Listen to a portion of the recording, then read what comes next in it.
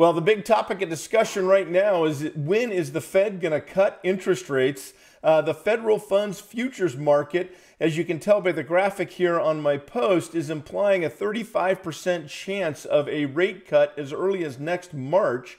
All in all, the federal funds futures market is implying somewhere between 80 and 100 basis points of cuts in 2024. Will that happen? Who knows? But we certainly have a softening in the labor market, which is a key indicator the Fed looks at. And I'll have an update on my podcast Monday or Tuesday. And we also, on top of that, had some pretty strong recession indicators coming out last week. So when is the Fed going to cut rates?